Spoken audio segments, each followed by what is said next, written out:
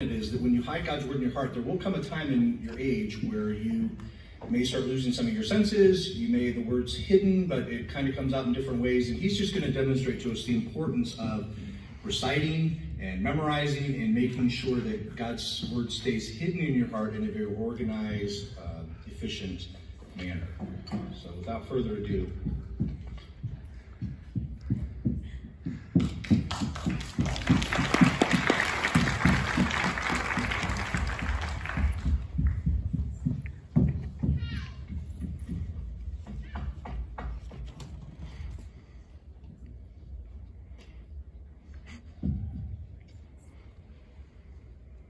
So there was this man going from Jerusalem down to Jericho, and he lost his way and fell among thorns.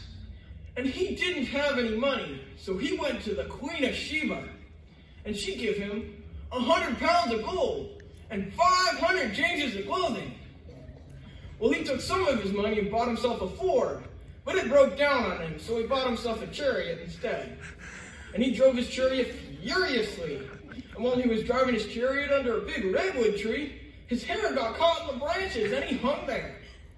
But he was okay because the ravens brought him food and water. Now one day, while he was hanging there sleeping, his wife, Delilah. His wife Delilah come along and she cut his hair. And he fell on stony ground.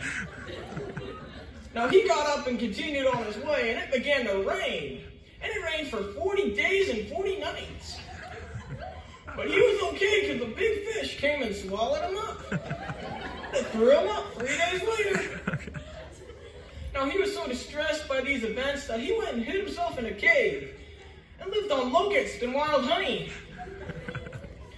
Now when the rain stopped, he continued on down to Jericho, and that's where he saw that old Queen Jezebel sitting high up there at a window. And she was laughing at him. And he got so mad that he yelled, "Throw her down!" And they did. Then he said, "Throw her down again!"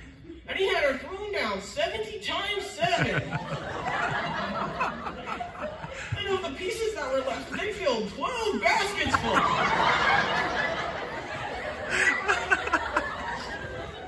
Then the man says, "Blessed are the peacemakers."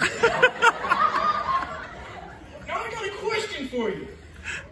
Whose wife will she be in the judgment day?